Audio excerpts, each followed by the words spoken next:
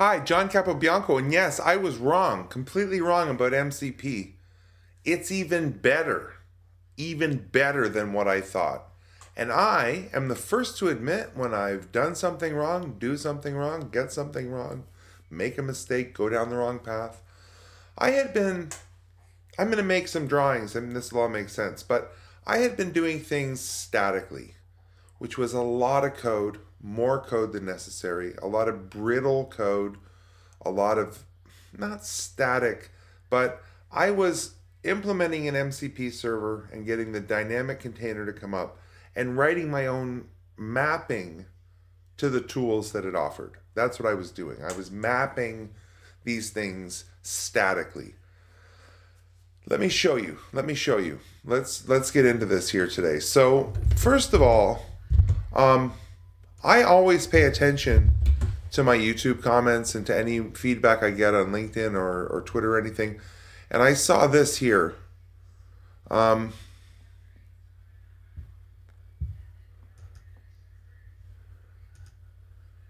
here. So let's zoom in if we can. But thank you for making these videos. I noticed the tools you're exposed to servers, normal tools in LangGraph, explicitly list them and provide some sort of definition, right? Which is true, which is what I was doing in this video, this masterclass. I understand that one big advantage of MCP would be dynamic discovery of the tools which are exposed by the MCP server, right? And even if they change over time or we don't have to, right? So is this not supported yet? It wasn't so much that it wasn't supported yet, it's that I was doing it wrong. So again, we're talking about model context protocol.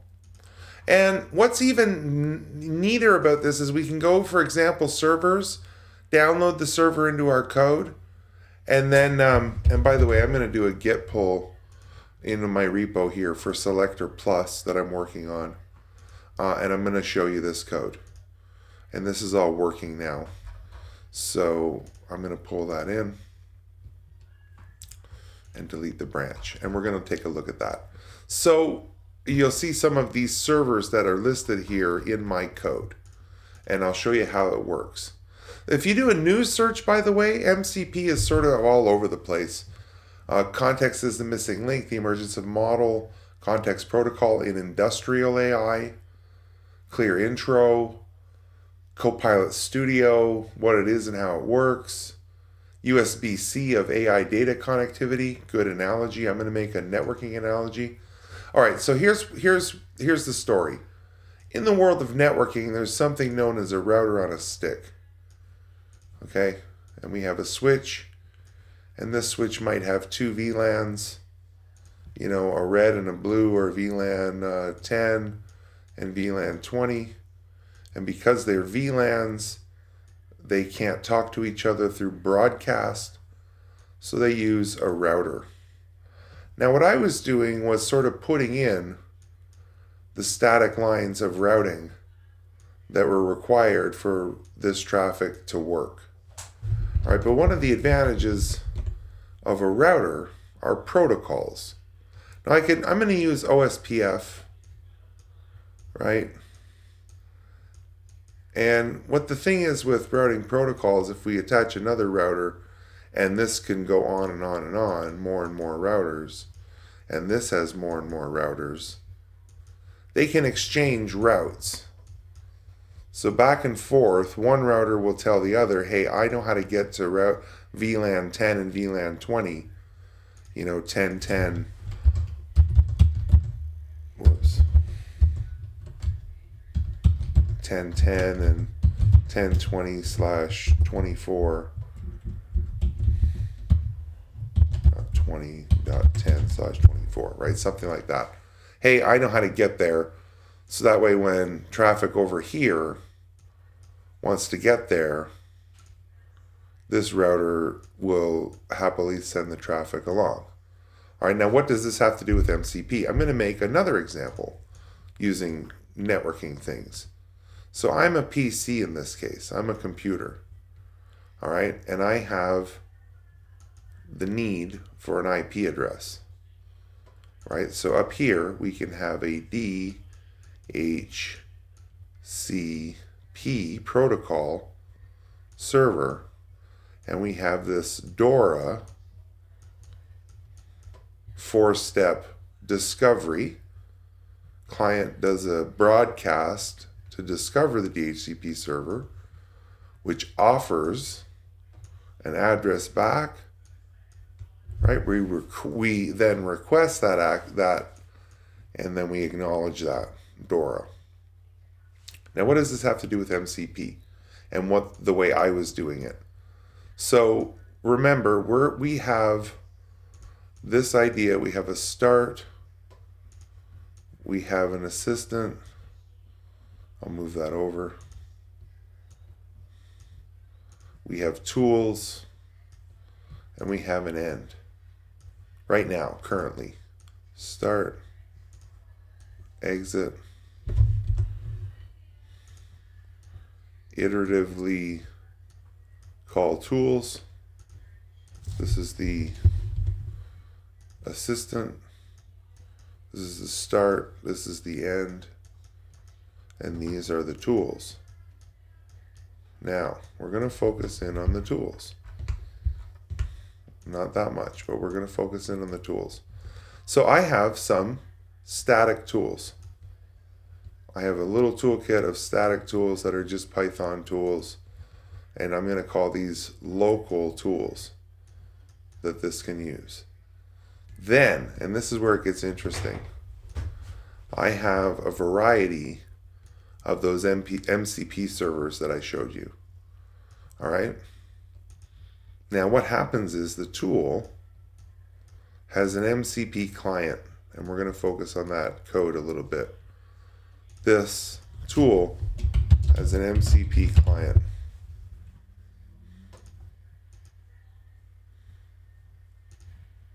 And each of these MCP servers are Docker containers.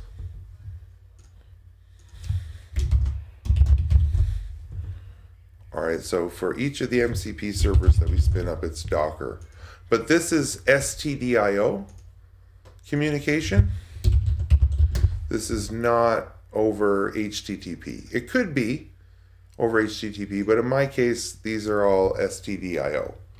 Okay, and now what happens is, we zoom out a bit, these Docker containers have tools. Okay, so the MCP client here is going to go out and do a discovery. Discover the tools that are available from each of the MCP servers. Then, when the assistant gets a question, comes in, a prompt comes in, the assistant now can reach down into these tools to fulfill the needs to answer the prompt. All right, now those could be tools. Now, just to give you an idea, if I had an MCP server out here that was over HTTP instead of Studio, my tool could reach out over the World Wide Web, over the cloud, and consume the tools.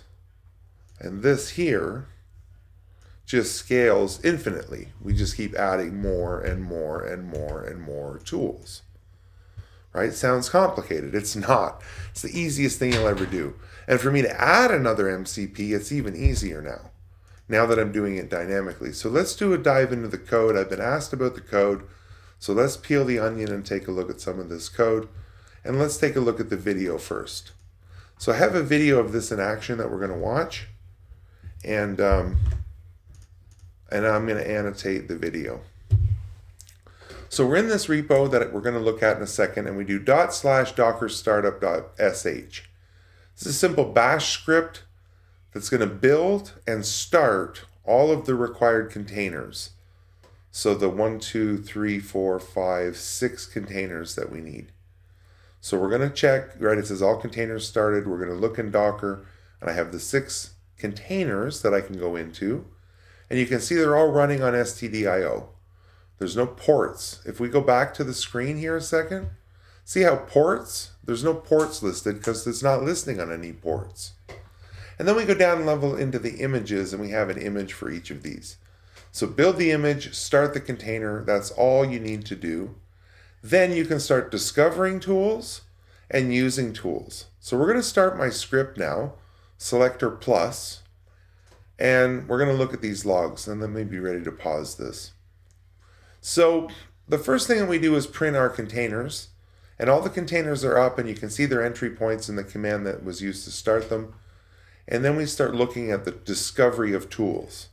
So just like DHCP with the discovery of an IP address, right, or a networking protocol discovering its neighbors' addresses, I'm going to discover the capabilities of this selector MCP container, and that capability is discovered over a JSON RPC call.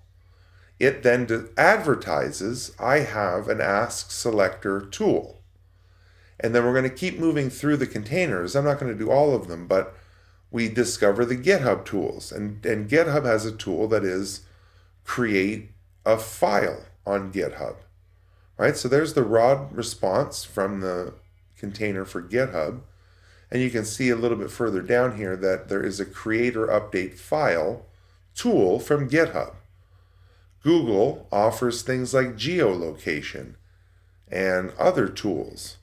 Right? So we have all these tools dynamically added through the MCP client. My local tools are picked up. And then we're going to see all discovered tools and all bound tools. These tools are now bound to my assistant as a node in my graph.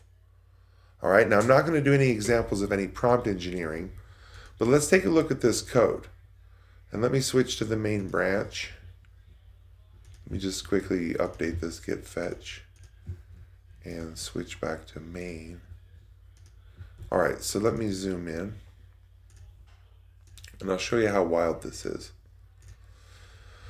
So, right, the folders from the containers that I grabbed from GitHub, no changes made or required at all. And then my own selector MCP server as Python.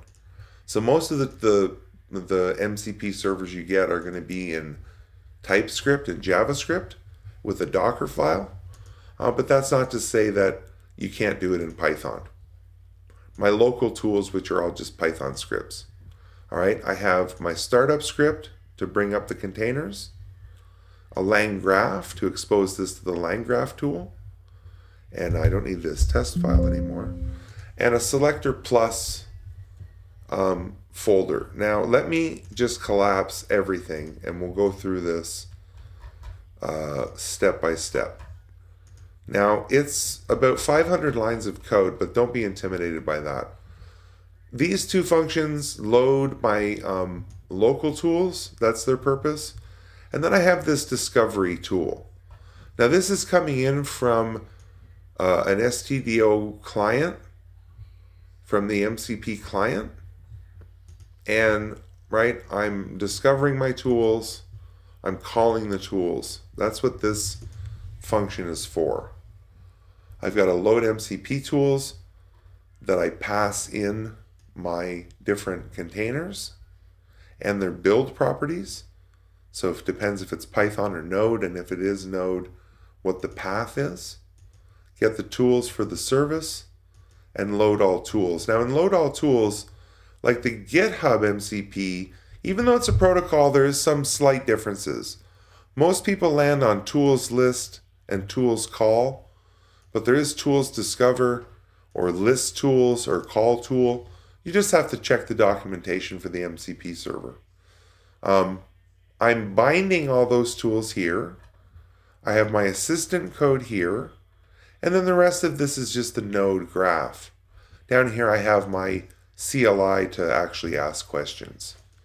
So it really is simple. And to scale this, right, I just need to bring in the new container and then update some of those specifications where I'm loading things. So like 1 or 2 lines of code to add a new container and scale this out. So MCP is even better than I thought.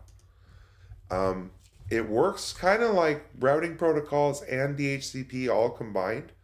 You're going to have a server that companies and applications and different things are going to release. Here's our MCP server. It abstracts away everything, load it into your client, like I have. Just scale your client and include the new tool. Your client will discover the tools that the MCP server offers and then start to consume those tools as you need to respond to prompts. It's really remarkable stuff.